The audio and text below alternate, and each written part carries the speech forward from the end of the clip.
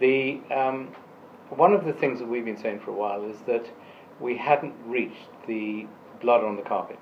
Mm-hmm. Shipping is now reaching that point of the blood on the carpet. It's going to be very uncomfortable for a lot of people. When you start looking at cold layup, warm layup, when you start doing the least loss calculations, the blood is coming on the carpet. And shipping needs to go through this phase. You have to do this. You've got to clear out really the areas that's holding shipping back. It's a learning experience. It's a very horrible experience, but we have to go through it. How long it's going to last? We hope not as long as the 80s, but it could well be a cash flow business for some time to come. I've always been a good believer in the handy-size segment. Mm-hmm. But the handy-size segment, you've got to know your charterers, you've got to know your business, you've got to be there for a while, you've got to have a reputation.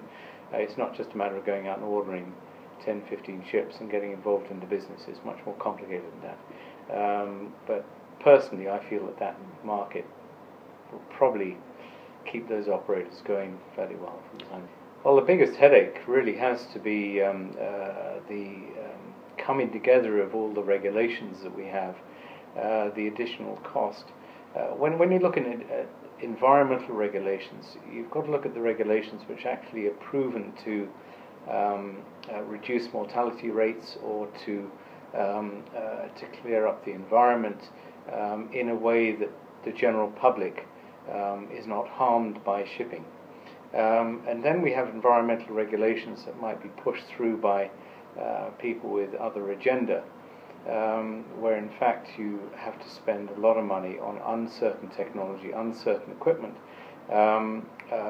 for uncertain benefits. Well, come on, Sam. I mean, Hong Kong, of course. I mean, because of the people here.